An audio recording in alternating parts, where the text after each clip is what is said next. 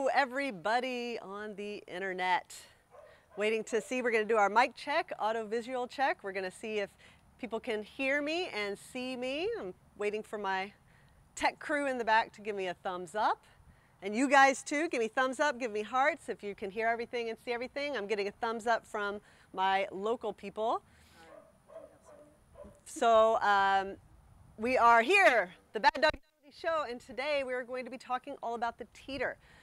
Before we get to that, I'll give everybody a chance. Sometimes people have to leave and come back to be able to get the sound. So real quick, I'll say that we are, here in the summer. It's starting to get pretty hot in Texas, and our last week's podcast was about training in the summer, and we had our very own Dr. Brittany Schesler, who is just right over there, on the podcast with us as well. So if you haven't checked that out, you can go to baddogagility.com and listen to that podcast for some ideas about training in the summer. All right, hopefully I gave people enough time to get on, and so we'll get on to the teeter. We're still good, right, Tech? All right, so the teeter is a very, very unique obstacle in agility because it's got height, it's got movement, and it's got sound. Those are the big three, and those are the things that make it a more complex obstacle for a lot of dogs. And then you can kind of tack on to that the idea, along with the movement, there's impact. So when it hits, in addition to the movement, there's kind of the jar at the end.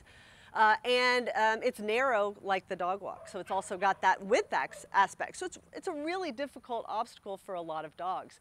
And it's important when we're training it, or when we're retraining it, or when we're troubleshooting our dog's performance, for us to recognize that and to really think through the different aspects of the teeter and try to figure out which of those or combination of those is what's bothering our dog. And that's going to lead us, sorry, there's bugs in my face. That's going to lead us to the right solution for our dogs.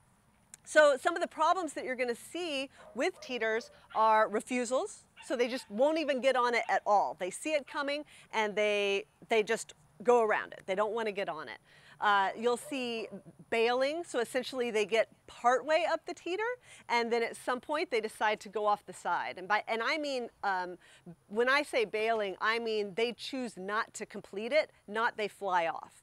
Flying off is a separate issue where they run up and to the top, and they just don't wait for it to fall and just keep on going into, like they're dock diving or something. And then the last issue that we see a lot of times is they stop early. So they may complete the entire teeter, but they get to the pivot point, they wait there to make it go slower, and then they finish the obstacle. So they actually completed it successfully. You can get cues, but you're going to lose a lot of time. So refusals, I think, are most often going to be dogs that are just not comfortable with the obstacle. And so they choose not to do it. Bailing is very similar, although a lot of times bailing would point to kind of that movement aspect because as soon as it starts to move or when they know it's going to move, then that's when they decide they don't want to be on it anymore.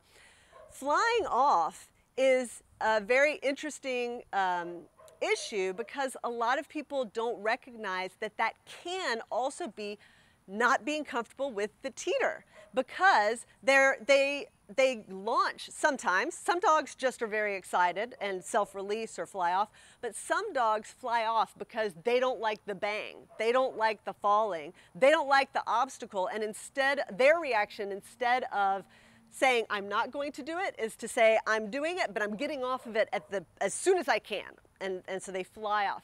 So it's not always a excited, happy dog that flies off. It can be a stressed dog that flies off. And then, of course, the stopping early, that is, we don't always recognize that as a problem because the dog is completing the seesaw. But I have a great video to show you, and especially for those people with small dogs, that will show you why it's so important to view that as a failure of performance. Wait, not quite ready for the video. So first of all, I want some thumbs up from anybody who has only people who have a 5-pound dog. Are there 5-pound dogs? Okay, I'm asking my vet right here. I don't know. So 5-pound dogs, give me some thumbs up. Give me some thumbs up and some hearts if you have a 5-pound dog or less. All right? All right, now I want some thumbs up and hearts from people who have a 10-pound dog or less. So give me some thumbs up, some hearts if you have a 10-pound dog. All right, now I want thumbs up and hearts if you have a 20-pound or over dog. So give me some thumbs up or some hearts if you have a 20-pound dog. So what I did was I actually took some weights from our workout room and I timed the teeter with a 5-pound weight, a 10-pound weight, and a 20-pound weight. And I timed it with the weight, full height teeter. We've moved it down for a different demo that we're going to do, but it was a full height teeter, and I timed it with the weight at the very end, and then with the same weight right where the blue meets the yellow, so right at the edge of the contact zone there. And I mean, everybody knows that the teeter falls slower when the dog doesn't go to the end, but I wanted to get some actual differences. So now we're going to show you that video.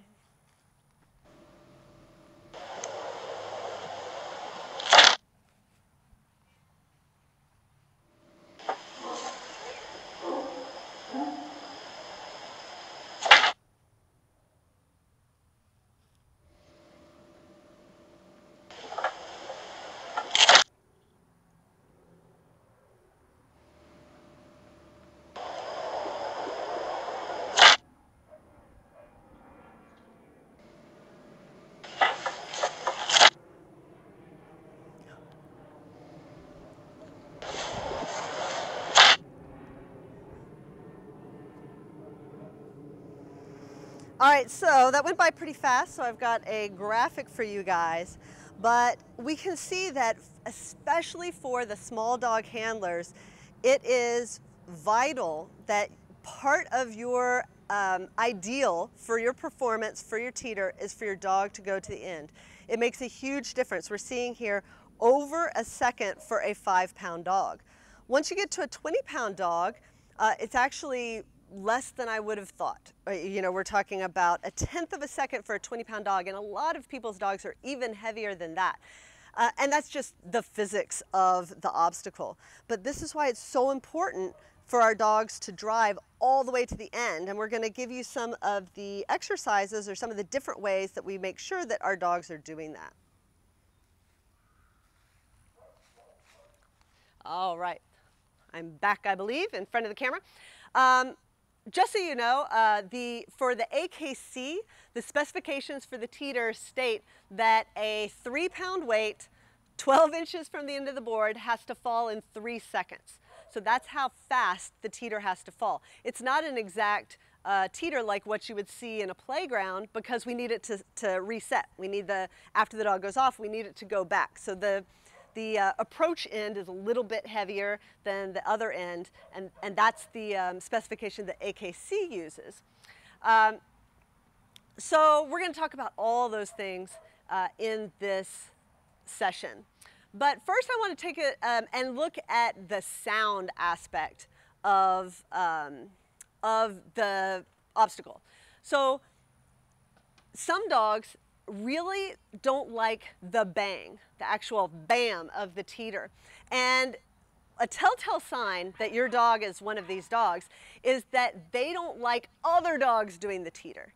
If they don't like other dogs doing the teeter, then it's not the height, it's probably not the motion, especially if they're not looking, right? It's the sound that bothers them. And a lot of dogs can be really sound sensitive about this obstacle. So one of the things that you can do is you can classically condition your dog to love the sound of the teeter. So you could go to a trial and sit ringside as close as your dog still appears comfortable, and as close as is reasonable given the competing dogs. We want to not bother them.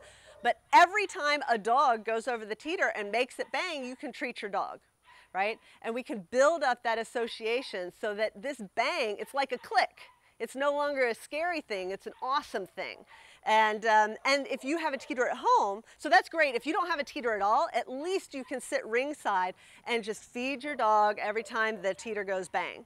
But if you have a teeter at home, you can do one better, and you can come out with their dinner. You could come out day after day after day, and you could just go and make it bang and give them a treat, and make it bang and give them a treat. And like anything with training, you want to make sure that your dog is still comfortable and confident. We don't want to overwhelm them. We want to go at the pace that's right for them. But if you do it gradually, they're going to come to love the sound of that teeter bang. If they're really sound sensitive, you can put a towel underneath so that it's a very, very quiet bang the first couple of times you do it. As they become super confident and they actually love the sound of the teeter hitting the towel, you can transfer that to the teeter hitting the ground. And then if you want to really go over in the training to make sure that your dog is really, there's nothing that's going to bother them, you could even put a cookie sheet underneath to make an even louder bang. And of course, you have to do that gradually, but this is how you can take the sound aspect of the teeter and just pull it out and train it as its own skill, the ability for your dog to cope with the teeter making that sound. So that's one way that we deal with the sound aspect. So the other thing, the big thing with the teeter that's really different is that it moves. It moves underneath the dog. And a lot of dogs aren't going to like that. And I would say that almost any dog, when they're first learning the teeter, that it's going to be an issue. It's going to be something that you have to train through because it's different than everything else. So for movement, we like to, again, take the movement away from the entire teeter performance and take the movement away from the height aspect of the teeter. Got a bug. And one of the games that we like to play to do that is called the bang game. And basically all we want to do is teach our dog that we want them to move this, and if they move it, we're going to feed them. So at first, and with a very, especially with a very sensitive dog, you can start the teeter even lower than this. So it's, when it's up, it's just a couple inches off the ground.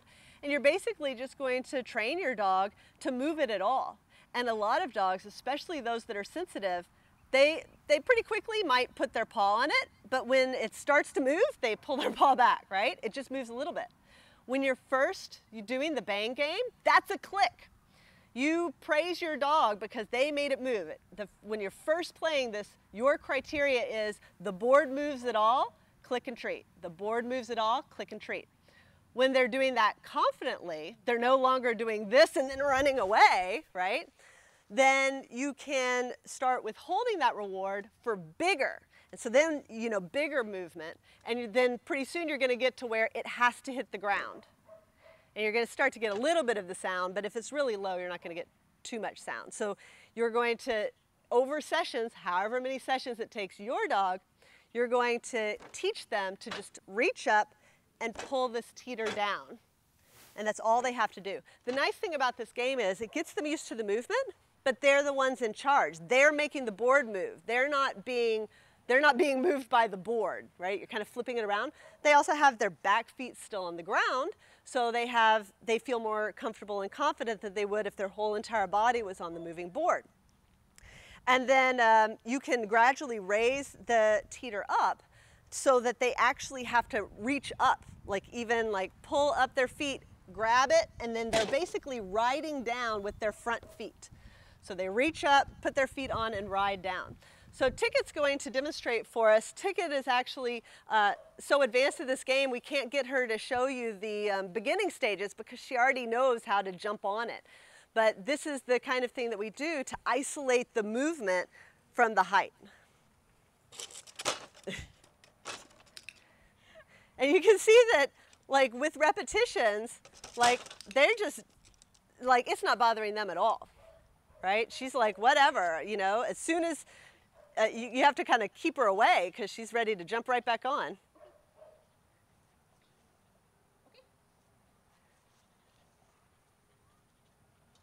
She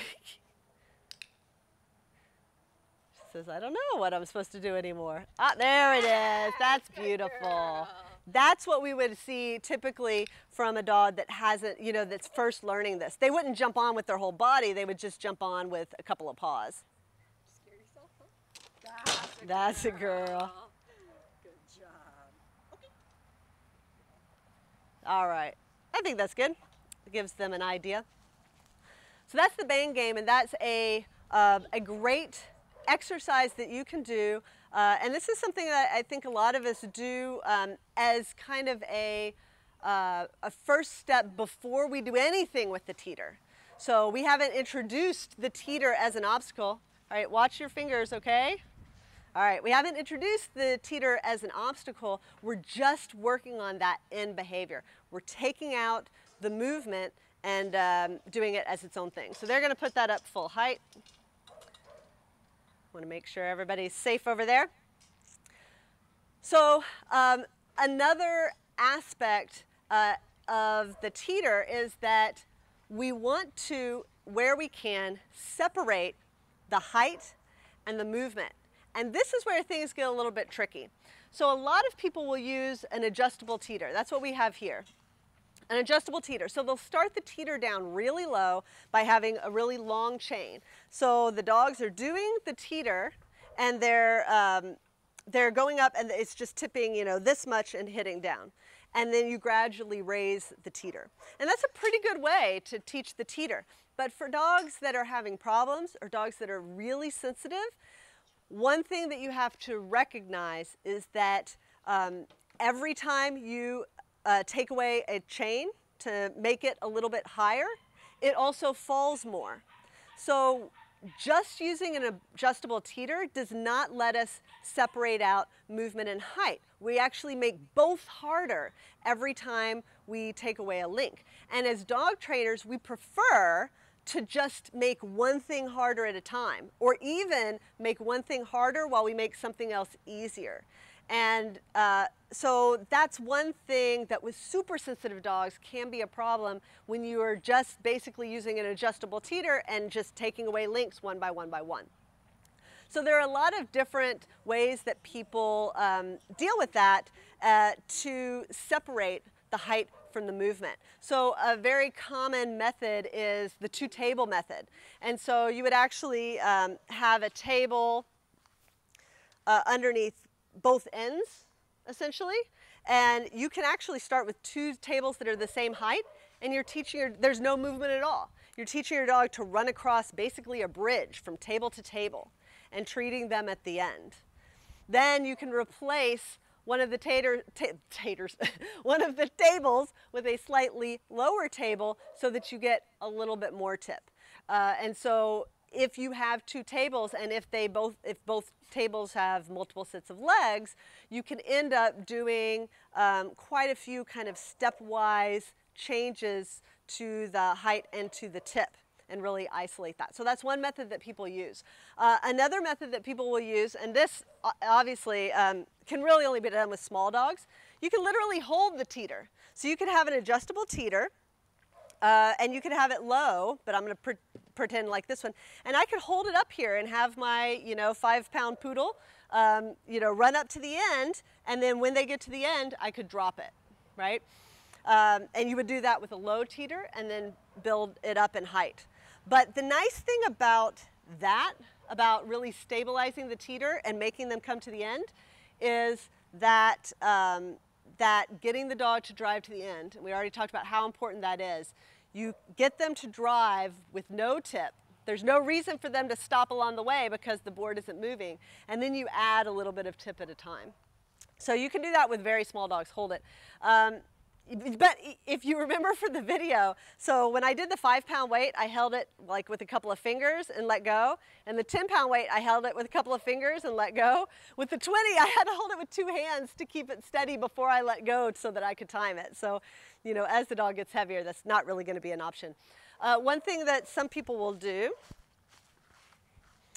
is they will like shove a wing underneath the teeter to make it not move. And they'll use that as a way to isolate the height from the movement. Now, if you're doing that, it's, you can do more harm than good if whatever method you're doing, if it's not stable. So if you're holding it with your hand, you know, but it's not stable, you can actually create some problems with your dog. Or if you put a wing under there and it shifts, you can cause some problems. So you have to make sure that it's super duper stable. So then the other way that we do the teeter, and this is how I teach the teeter, is with a tip assist, because, so this is just a tool that, that you can get, and it basically lets you do everything that we talked about, but it's just more systematic. Instead of trying to like brace it with milk cartons, which you could do, you've got something where you can change the height to any height that you want. So for instance, you know, I can put it under here so that there's no tip at all. I can have my dog run to the end and treat them. And then I can just, you know, take out the pen and go down even just an inch.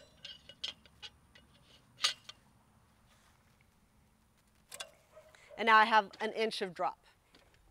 So, so that's something that you can do if you have access to one or if you get one for yourself. So let me put this back up and we'll just show you a couple of things about how we isolate the movement from the height. So when the last time I trained a new dog, I trained doing this method, and basically you can start low with no tip and go up and up and up and up with no tip, no tip, no tip, always treating your dog at the end.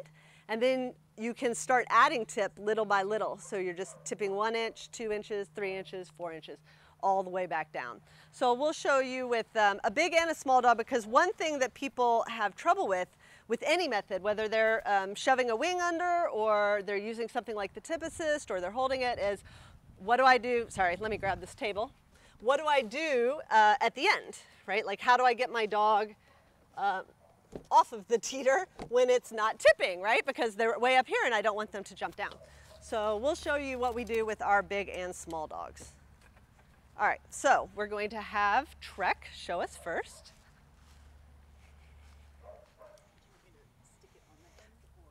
Yeah, you can. That's what I do. She's going to put food at the end to help her dog drive to the end.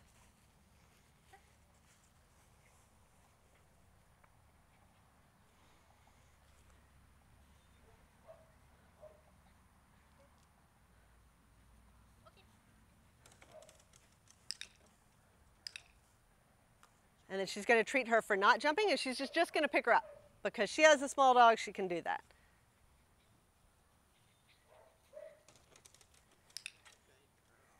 So we see the dog driving all the way to the end of the teeter, and that's what we want. All right, you ready? I'm going to go get Venture then. All right, so 2 seconds while I go get a big dog to show you what I do with the big dog. And the bill jack is on the table. Okay.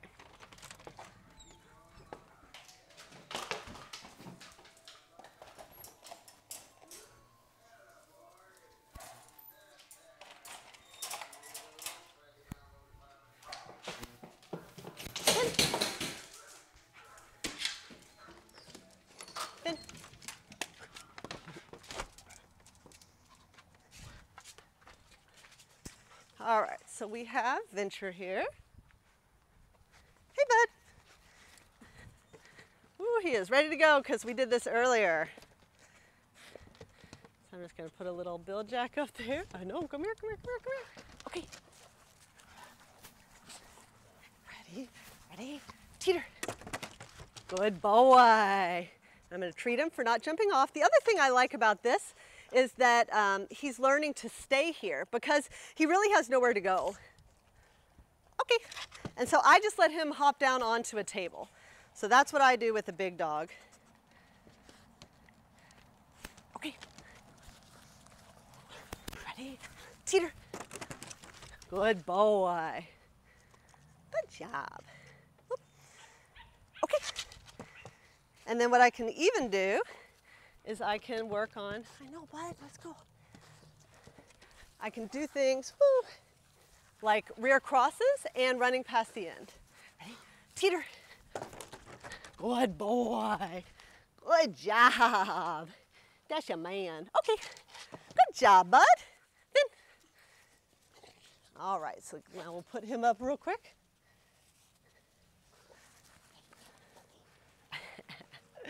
All right, I just handed off a very excited dog to my pit crew right there. So, if you do anything like this where you're going to keep them up in the air, that's how I get them off. That's usually the #1 problem that people have when they're doing any kind of method where they're like going straight up in the air, is like, how do I get the dog off? You don't want them choosing to go off on their own. You don't want them flying off. But I think it actually encourages them to stay right here, because they're not going to, they don't jump off until you release them. So this is a way, if your dog is getting sticky at the pivot point, they're starting to get to the pivot point and wait a little bit, then this is something you can try. You basically want to get them running full tilt to the end again, and then start adding the tip again. So that is the basics of kind of how you want to think about the teeter. Isolate issues, work on one aspect at a time where you can, get creative. Isolate the sound, isolate the movement, isolate the height. And when you're having problems, you need to try to figure out which of those is your problem so you can address it. I do have a whole bunch of questions that came in beforehand, so I'll start with those, and then Brittany will let me know what other ones we have. We have like a dude in a, like one of those parachutes, and he's in a seat with a big fan flying across. Yes, so Trish wanted to know if we would talk about large strided dogs and the up contact. So I totally feel your pain. We started out agility with a Rottweiler who would very often miss up contacts on any of the contact obstacles. And it is a very frustrating issue because it's not, there's not like a ton of solutions for it. You don't want your dog to stop on their way up. But basically, you can go a couple of different approaches. One approach is teaching them to understand they have to hit the up. So you can teach like a foot target away from the teeter and then add the foot target to the teeter. So you're basically at that point teaching them, here's this square of something or other, and you need to put your paw on it, and then transferring that to the contact obstacle. But another approach is more of a muscle memory approach, and that is to put some sort of stride regulator before the teeter and to really pattern them that they don't come to the bottom of the teeter and launch. If they're going to do any launching, you want them to do it a couple of feet back so that they hit the yellow on the way up. So that's kind of more of a muscle memory approach to the up contact. Okay, Patty says that her dog basically releases as soon as the teeter bangs. So in trials, it's bang and she's gone. She's on to the next thing. She says it's not a fly off, it's pretty controlled, but she leaves the teeter about a half second before it hits the ground and occasionally gets called. With big dogs, a lot of times, even if they launch before the teeter hits the ground, the force of them pushing actually shoves the teeter into the ground. So a lot of these big dogs, when they fly off, they actually are performing a completely legal and very fast teeter. Basically, it sounds like the dog is not meeting the criteria. If you want a stop, then you have to train the stop and ask for the stop and require the stop every time they do it. But one thing to recognize is that some dogs do fly off because they don't like the impact, they don't like the sound. So they may need some more training on the sound. And remember too that when dogs do things well at home and not as well in a ring, you're always adding additional stress at the ring. And so all of the behaviors that they were just barely able to do at home, and you may not even be aware of it because the difference between just barely being able to do it and not being able to do it, it can be very small, but the dog's reaction to the stress is now the performances that are not quite there start to fall apart. So you can look and see if there's like any general distress on the dog's part too. Okay, yeah, Chris Carter says that his teeter has become a high diving board. So, so I think, again, a lot of times this comes down to just like a dog running through a dog walk contact and not stopping. A fly off a lot of times is the seesaw equivalent. It is the dog self-releasing and going on. So we just have to be very clear in what our criteria is for our dog. Okay. Oh, somebody says, Sarah says that sometimes her dog will have a teeter fly off, and she thinks it's because he can't accurately distinguish between a dog walk and a teeter.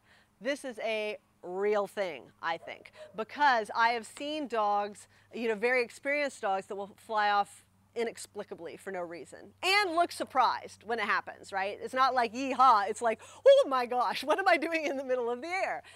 And a lot of times you can often pinpoint it to a 2-day trial, and on Saturday the dog walk goes across the back of the ring, and on Sunday the teeter is in the same spot, and you will see a greater than normal number of fly-offs. So to me, again, that points to the fact that the dogs are not always completely aware of which obstacle they're doing. So in most organizations the dog walk has slats and the teeter doesn't.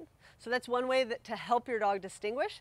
And what that might mean for you is if you have homemade equipment and you don't have slats on your dog walk, you might consider adding them because it is a distinguishing feature between the two. And then also to make sure that you are using a verbal for both obstacles and that you get it out early so the dog has time to hear it and prepare. Let's see, Maureen says she's only trained medium to large dogs until recently she got a mini poodle who only weighs 10 pounds. And then she can't do a 2-on 2-off to hold the board down. So she wants to do a 4-on, but even with a 4-on, the dog can get, you know, there is recoil to the teeter. And the dog can get bounced off. She wants the dog to rock back into a down. And she wants to know, you know, thoughts on getting the dog to do that. Well, that's a great strategy for large dogs. Actually, it's a great strategy for all dogs to have them, not necessarily a full down, but to shift their weight back a little bit rather than forward. We'll give them more stability on the teeter.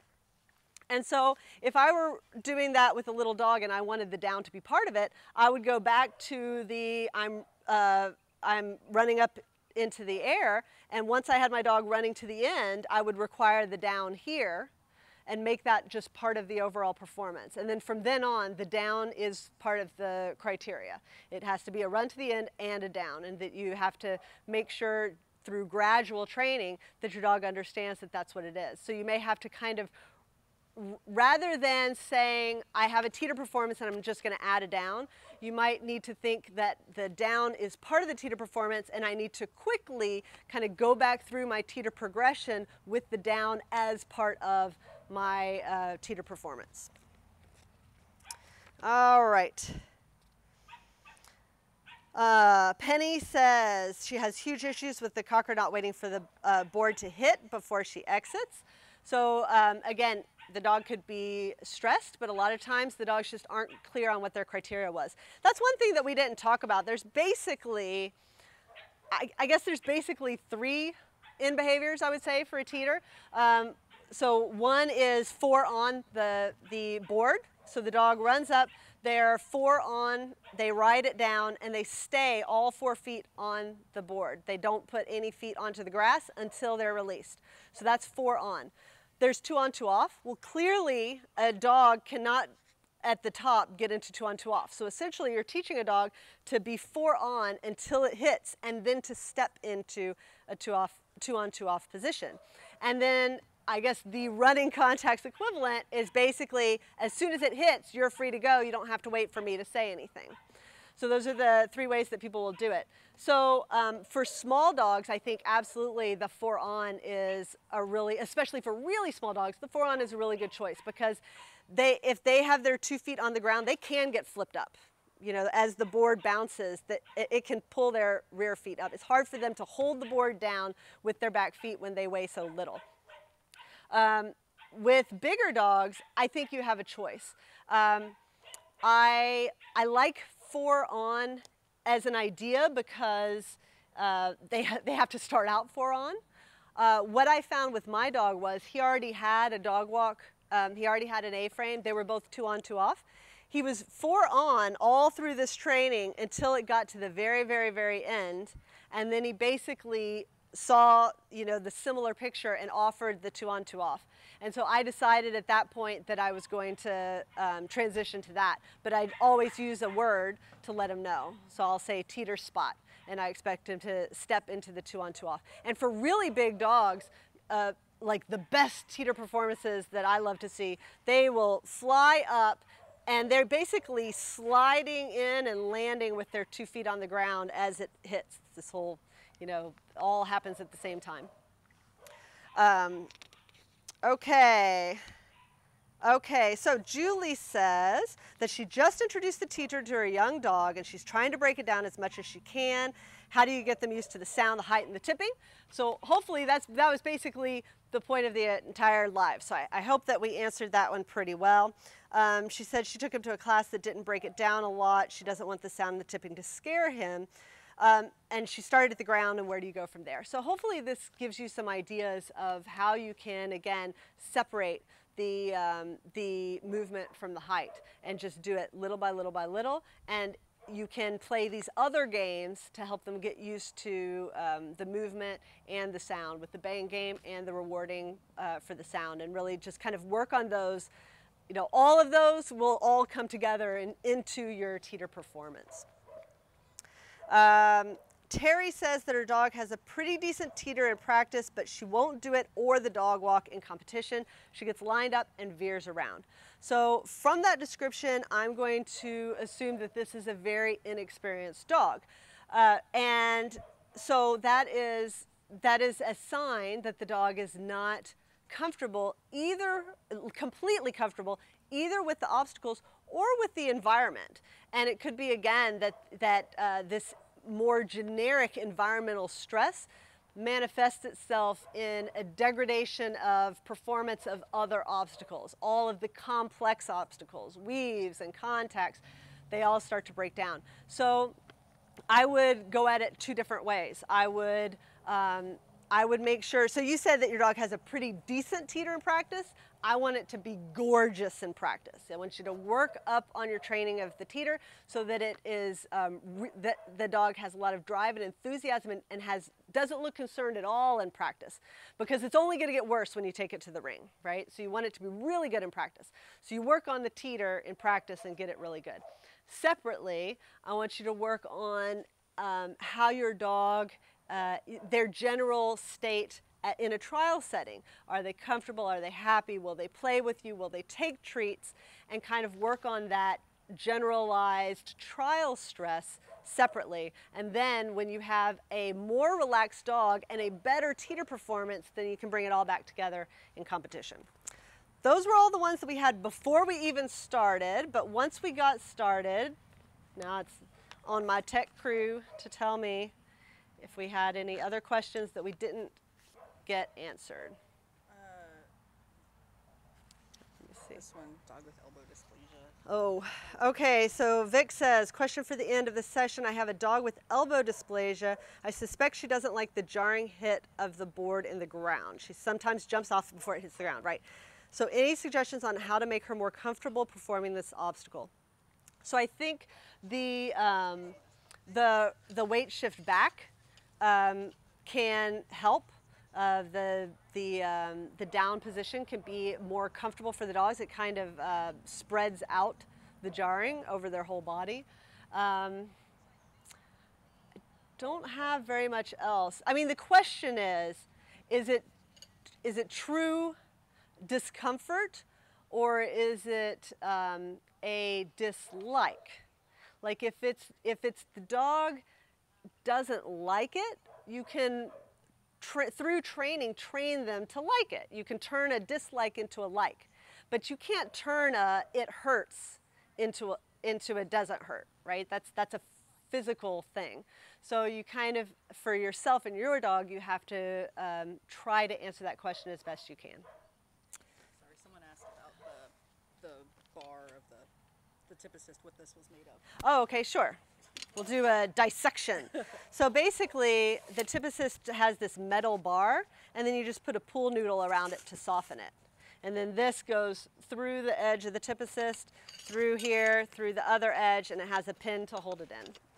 So, like I said, there are lots of different ways that you can separate sound and height. I like this one mainly because it's extremely systematic and it has very small changes. So a lot of dogs don't need that. But if you've tried other things and your dog is really sensitive so that one change in a link can really throw them for a loop, then you want to try to make things as granular as possible. Okay, so Christina wanted to know if this turned into a 4-on, and then Priscilla wanted to know how do you turn this into a 2-on, 2-off? Okay, so like I said, all dogs to some degree have to be 4-on for some portion of the dog walk performance. So I don't think that this training forces you to use 4-on forever. Like I said, my dog offered the 2-on, 2-off, and I decided to accept it. So I think what you can do is you can work on a 2-on, 2-off behavior separately, like with like a contact board, or even just the dog walk. If that's your dog walk performance, you are training a 2-on, 2-off. You can give it its own word, and then as you get close to the ground, so that it's not uncomfortable for your dog, you can give them that same word and ask them to step down into the 2-on, 2-off. If your dog already has been trained, I'm guessing at some point they're going to offer, and you have to decide whether you tell them, no, we don't do that on the teeter, right, and withhold reward, or if you start shaping from that point and say, yes, that's very good, and now I always want that. Yeah, that's what I think. Multiple people asking about small dogs being bounced at the end. Yeah, the teeter is a really difficult obstacle for small dogs. It is a different challenge for small dogs for sure. So I think the weight shift back helps a lot with that. I would not teach a 2-on, 2-off. That will help with that. 4-on with a weight shift back. Every teeter is going to be different. So and this actually for everybody. Recognize every teeter is different, and especially when your dog's first starting out, there needs to be some generalization to different teeters. You may find that one club has a teeter that bothers your dog more than others, and so then it's your choice whether you avoid that or whether you try to find ways to simulate whatever that teeter does. It's louder, it's faster, it's whatever. I mean, you could, like, if they occasionally are getting bounced, it could just be the teeter, it could just be they didn't weight shift back or whatever. If for whatever reason your dog is consistently getting bounced, you could decide for yourself that, like, rather than the very end, my place that I'm teaching my dog to go to is, 12 inches down or something like that. But you have to recognize that you're giving up time to do that. But you're running against other small dogs. So what really matters is, like, when you're at the bottom of your height class and you've got, I mean, like, how big do corgis get? Because corgis are solid. 30 pounds. Right, but how tall do they get? 12 inches? All right, so in the 12-inch height class, the super, like, big dogs are going to be the corgis, and they're going to make that teeter fall a lot faster than a 12-inch Papillon. Right, that's very small and light. So that's when you're giving something up relative to your competition. So, in real life, you don't have a Papillon running against a Border Collie. So you don't have to worry about the fact that you're giving up time against another height. Anything else? You have some questions? A couple points. Okay. I guess that I'll make if you could Yeah. Hello, everyone. Okay, I'm just going to make a couple of points going through these questions here. So, first, okay, Sadie points out that the teeter is the most inconsistent obstacle in agility.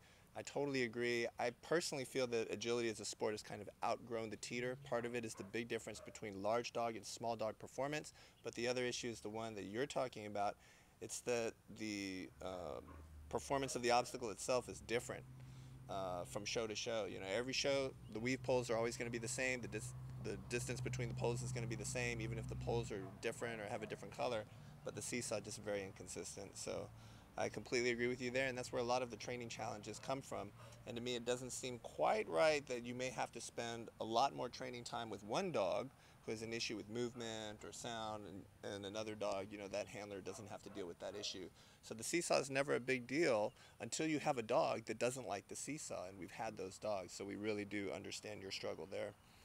All right, the next thing I wanted to say, Carrie was pointing out that she uses Carrie Crosby. I'm using the tip assist with her students, with my students, but they're still having issues, very sensitive dogs. And that's true. The tip assist is a great tool. Using 2 tables, that's a great tool. But dogs who are really sensitive, either to the sound, the motion, the height, they are going to have issues. When they're in a stressful environment, it's the first behavior that's going to go away. It's the first obstacle that they're going to refuse. Even when you line them up perfectly straight, they're often going to walk by it. So that definitely happens a lot. Our person from Australia points out that there are no slats on the dog walk. So in Australia, Oh, man.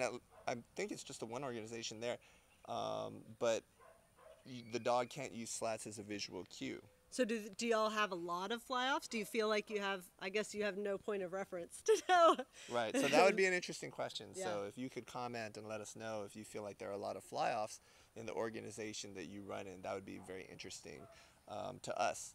I don't know how quickly a dog can identify slats as a visual cue, but it's one of the first things I would suggest. If you've got a dog walk without any slats, put some slats on there. Oh, the other thing that I would mention is there's the flip side. So when a dog thinks that the teeter is the dog walk, they run off the end and they're surprised that that there's no plank and they're in the middle of the air. But it goes the other way too. When you see a dog that goes fast at the beginning of the dog walk and then suddenly slams on the brakes at the apex of the up ramp and then creeps across, that's a dog that thought it was the teeter until he got to the top. And when my dog was green, he absolutely, it was telltale. You would see him just go up and then he was in a down and then he would like creep, like, why isn't it tipping? You know, so. Right, so dogs are going to have to pick up, I think, mostly on visual cues, hopefully getting the three-dimensional approach to the dog walk. I know right now it's very, very popular to give dogs straight approaches to contacts. A lot of people complain about 90-degree contacts and such, but I'll just point out one thing, that if you have an angled approach to a dog walk and seesaw pretty consistently, a slight angle, your dog can see the entirety of the obstacle as they approach it. When they constantly come and 90% of their approaches are straight onto a dog walk and straight onto a seesaw, they're just looking at a plank that looks virtually identical, especially if they're made by the same company and have the same metal supports holding up the contact equipment. So that's just something that I'll point out there. A lot of people, you know, are wanting improvement in safety in one arena, not realizing they may be sacrificing safety in another arena, especially with very inexperienced dogs. I think the verbal cue is very important there. Diane points out that she has to change her pace. If she shows any forward movement, her dog will fly off the seesaw. This happens with everybody. It doesn't matter how good the trainer is. Even trainers as good. You know, myself with Gitchy, Sylvia Turkman and her dog, she's a wonderful trainer. Susan Garrett, anybody that you see competing at a really high level, the vast majority of them are not blasting 20 feet past the seesaw unless they were already 10 or 15 feet past the seesaw when their dog got on it. So if you want to get ahead on the seesaw, you can throw the brakes on even if you're far ahead as your dog is approaching the tipping point. So it's kind of like decelerating as the dog moves across the tipping point, and that'll keep the dog on it even if you're far ahead of the dog. But you can also work them on not releasing until you give a verbal command. And that's one thing when they're going up and they're in the middle of the air, it's actually very good for teaching that because they are less likely to jump off because they aren't near the ground. And so when I do this, I gave one demonstration of it, but I do a lot of running past the contacts and then running back and feeding him for staying on. And so I'm throughout the process teaching him that you stay on there until you're released. Right. Oops, sorry, my bad. My bad. You want just the verbal release. I wasn't saying that you can't do it or that you shouldn't do it. But it is. You can run yeah. past it, but it is something that you have to train. So a lot of people, especially when their dogs have been showing several years, especially at a very high level, they're not going to bother retraining it. They're just going to say, okay, I'm just going to control it with my body motion. Lisa McKenzie and several other people want to know about the recoil issue. I know Sarah talked about it a little bit. The only other things that I would add are, in practice, you want to basically create your own shock absorbers. It can be something as basic as a towel, a foam pad, something that's going to absorb a lot of that kinetic energy so that there's going to be less rebound. It's not going to throw your dog off. Of course, that only solves it there in practice and at your house. When you go to a trial, this is something that I think that small dog people are generally very good about. During the walkthrough or prior to the walkthrough, they actually check the tip of the board. Okay, so they will go and put their hand on it, take it down, let it go, and kind of see what the board is doing. All right, and if they feel that there's an issue before the class begins, they're going to bring it to the attention of the people running the trial. And so if you have a small dog, I'm talking about the kind of small dog where this is an issue, like your dog is literally getting thrown off of it, this is something that you want to do just to make sure that there's some standardization of the equipment, because it's not something that clubs always check. At least in the American Kennel Club, they're supposed to check. I don't know that they always do that. Okay. And another thing, for large dogs, there actually is a kind of a different effect, and that is that the entire base can end up jolting to the side. So that's one thing I noticed when I put the 20-pound weight on there. The entire teeter shifted when it hit the ground because the weight was holding one end, but the base kind of moved around. And so a lot of times you may have to ask a club to put bags on the support of the teeter to keep the teeter base from jerking around when the dog is performing it for large breed dogs. Absolutely. And Gene and several other people mentioned that their dogs do great teeters at home and other practices, but they struggle at the trials. Again, that goes back to what Sarah's talking about. The complex behaviors are the ones that they like least in practice are generally the first things to go at a trial when the trial environment is a little more stressful. Dog's got a little more pressure and stress there.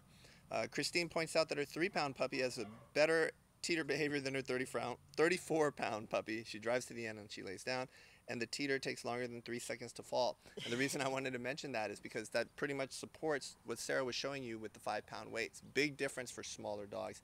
And again, for me, this goes back to why I don't think we should have a teeter. We did a very cool video several years ago. We took the fastest small dog in America, ran him against the fastest small dog. Big dog in America, both the identical course from the AKC Nationals. I believe it was the finals, right? Yes, it was a virtual matchup. The dogs ran exactly the same, except for one place, the performance of the seesaw, and it was the only reason the large dog was faster. Okay, so to me, agility is agility. We don't really need the teeter. That's just my 2 cents. Okay, let's see. I think that is everything that I wanted to cover there, that I wanted to add on. So hopefully you guys have found this helpful. I think the most useful thing about this is when we first started in agility, the way you taught a seesaw was it was a full height seesaw. You put your dog on a leash, you put some food in your hand, and you prevented your dog from jumping off no matter how uncomfortable they looked, and you tried to lure them across the seesaw. And that's how we taught the seesaw to the Rottweiler. And now, looking back, almost 20 years later, it's obviously not a great way to teach a dog to do a seesaw. And so you really do want to think about these components, right? The movement, the sound, the height, and start working on them. For those of you with puppies, young dogs, new dogs, that's what you want to do. You want to address all of those issues so that when you start to put the behavior together, it goes along much more smoothly. Okay. Alrighty. All right, I think that's it. We got our Q&A, we got our pre-questions, we got our live questions. So thank you so much for joining us again for our live broadcast. Happy training.